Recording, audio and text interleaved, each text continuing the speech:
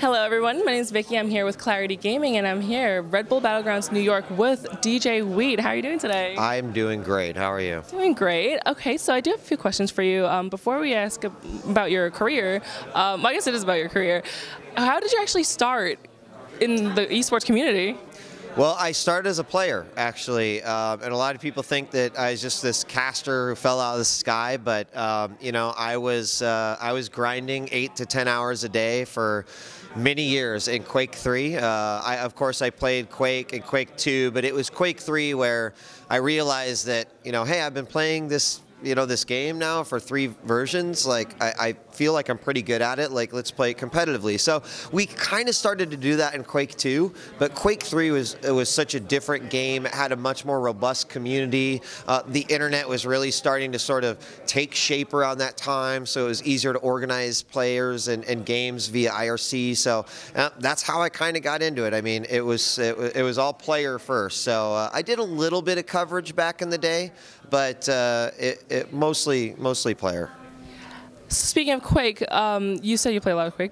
How did you ever play StarCraft before you became caster? So that's actually a great question. I played very little of StarCraft. Like, how I learned StarCraft was through Tasteless. And the reason why is because early on, we would travel to events. He would be casting StarCraft. I'd be casting Quake or Unreal or Counter-Strike or something else. So, you know, he would, I mean, obviously seeing StarCraft over and over, I watched a lot of it. And then it was eventually like, Nick, you need to just break this shit down for me. Like, can you do that? And so, like, I think just watching, observing, getting the chance to see amazing players like time and time again was how I kind of got into it. It was not until I played StarCraft 2 that I realized that I was such an idiot for not playing StarCraft, because I was that Quake guy. Like, I couldn't go a day without playing a game of Quake, and now I sort of feel like I can't really go a day without playing a game of StarCraft, and I do feel like I missed out on something big there, and I also wish I would play just so I could be better than I am now. But that's kind of, so I didn't really play Brood War all that much. I played a few games, but not like I play StarCraft, and it was truly sort of being exposed to other esports events is how I got into it originally. Okay, so what actually made you choose the path of casting as opposed to like other positions or even maybe pro gaming? So the biggest reason was just simply because I had to get a job. I mean, I don't know what else to say. Like, when you are sort of a, just fresh out of college kid, and you know you can get a job, you got some like room to work with. Like, that was really great for being able to practice 6-10 hours a day.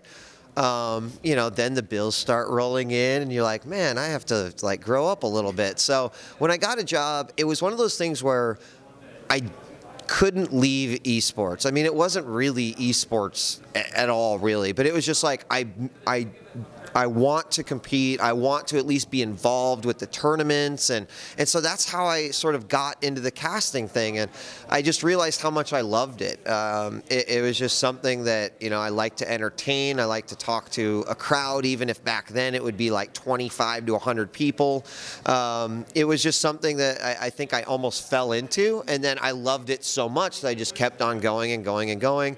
I did that for several years, and then in 2002, that's when I got my first opportunity to like travel overseas to Korea and actually cast a tournament there. And I mean, at that point, I was pretty much like hooked for life. So.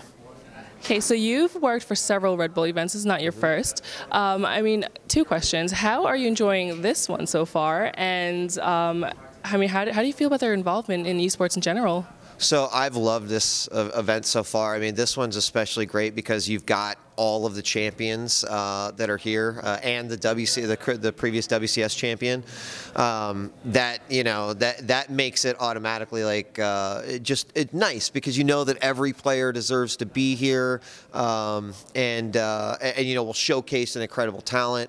As far as Red Bull's contribution, it's something that has been really great because I really hope that people can see it through the broadcast, or they're here, but they care care a lot about what's happening here. They care a lot about the players. And as you know, like Red Bull's been involved with other athletes, whether that just be regular athletes, extreme sports athletes, etc. And so they really approach it in the same fashion. And I think that taking that approach has really been something that has been missing from esports. It's unique, and the players will even tell you that, you know, the environment's great. Like they care about making sure that we're practiced before we go on, and that we're taken care of so that we can just focus on playing. And you know, this is something that I would love to see other companies adapt. But the other thing too is that Red Bull sort of makes these events their own, and with that they give us sort of the freedom to have fun with it. You know, keep it entertaining, make it not only about the players and the great games they're playing, but also the community, who's getting involved, and that's been great. So it's been a real pleasure to be involved with all the training grounds and all the Red Bull battlegrounds, and you know, being here in New York City for this one, especially with the players that we've got, it's been phenomenal. Not to mention we are in one of the most popular venues in New York City. Okay, so moving forward, you recently was on the analyst desk for one of what's known as one of the biggest StarCraft events, BlizzCon. How was that experience for you? It was really great. My first BlizzCon event was back in 2005, and it's kind of crazy because, you know, Todd, who is also on the desk, was actually playing in that first Warcraft 3 tournament that we broadcasted. So it's just every once in a while you have this moments where you're like, man, like either I'm really old or this is just kind of crazy, because like to see people move from, you know, one place to another or be involved with esports for that long. So it was nice to be able to take that role. I was very honored that Blizzard, you know, had the faith in me to do that and kind of control, you know, Jeff and Todd on the desk. But it was also different because normally I am at the caster desk. So it was, you know, I definitely enjoyed it. It was nice, and it allowed me to sort of play a different role. So I really thought it was great. I mean, I won't lie, like we had the best seat in the house because we always just got to watch the games and then talk about them afterwards. So it was really great, and it was cool to be a part of, you know, the culmination of WCS as a whole after a great year. Okay, and I have to ask, we haven't seen much of your casting this year. What have you really been up to?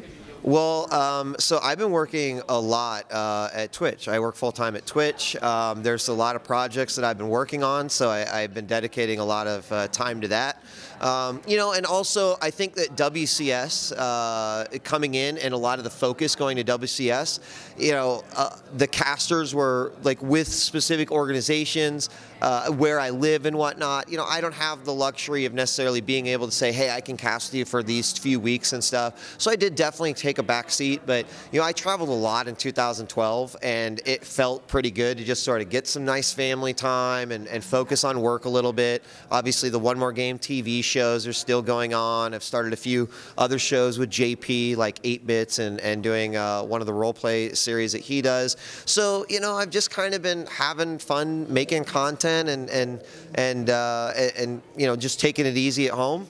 But, you know, it's nice at the end of the year that I've gotten a chance to do like several events back to back. And I mean, I love casting, so I'll always be there. But I feel like as I definitely get a little bit older and start to focus on other projects, like I'll probably just do a little bit less, you know. So the travel can be crazy, so you got to be careful out there. For any aspiring casters out there, be ready when travel, because it can be rough. So. Speaking about WCS, I mean, you recently heard of the WCS 2014 changes. How do you feel about that? You know, part of me has to see how it's gonna play out. There's several things that I like about it, because you know, I was one of those guys that was like, okay, I've got to schedule my whole day around trying to catch this and then this and then this, and I think that they're going to spread it out a little bit more. That will make it easier. I think this will also have a great adverse effect on community tournaments and other organizations that want to run tournaments, because they're going to have less things that they're going to conflict with, more flexibility as far as that's concerned. But I think that 2013 was a learning process for not only the players and the organizations, but also Blizzard. I'd like to think that some of the changes they made are really going to help out in some of the areas that people maybe weren't as comfortable with. But you know, overall, I think the tournament at the end was sort of a really great showcase of like how this all can come together and how amazing it can be. So I hope that the changes that they make will just elevate that even more in 2014. Okay, and we're here on day 2. That's the last day. Is there anything specific that you're actually looking forward to? I mean, I'm definitely looking forward to seeing how well Scarlett can do. She played amazing yesterday. Would love to see her potentially make it to the finals. But there's also this scenario of SOS versus parting, which would be last year's WCS winner versus this year's WCS winner. That's a kind of cool story. So if that happens, I won't be upset. But of course, you know, MC's pretty amazing too. He would like another Battlegrounds win. So, you know, any of these scenarios play out, I'll be a happy man. Okay, well, thank you so much for your time. We definitely look forward to seeing you up there. Is there any last words you want to say? No, just thanks for interviewing me, and hopefully you'll be watching the Red Bull Battlegrounds New York City, and good luck to the Final Four participants. Thank you very much. Thank you.